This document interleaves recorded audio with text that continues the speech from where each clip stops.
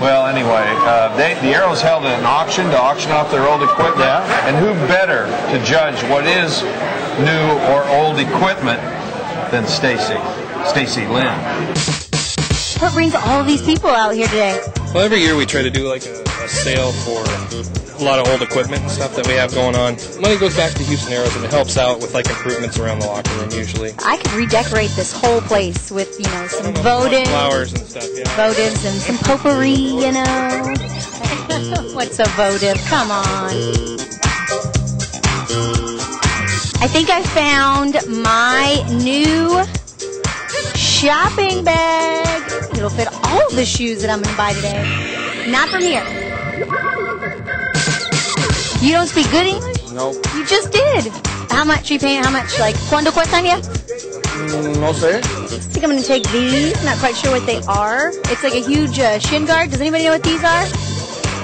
Goalie pads. Nice. Thanks. You are the only girl here. Either you know something that the women in Houston don't know, or you're a huge AEROS fan. Which one is it? I am a huge AEROS fan. And why do you love the AEROS so much? I don't know. I love hockey. And the cute boys on the team? Yeah, they're very cute. You going to buy that today? I would, but I'm not a goalie. I think if I was a goalie, it would work for me. What are you? Below average. Is this scale on sale? Is this scale? Because if I weigh, like, if I'm happy with how much I weigh, I'll buy it. It's wrong. Totally wrong. Turn around. Face the camera. Yeah, no. I tried this on, and I look like a dork. You have one in your hand there that is a lot less dorkier than the one I have. Still too small for my really large head, unfortunately. What else are you going to get today?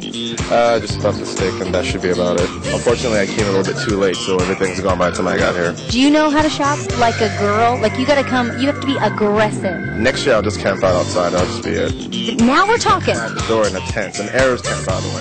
Absolutely. 5:30 yesterday is when you should have been here. So you're buying the skates, right? Absolutely. Do they stink?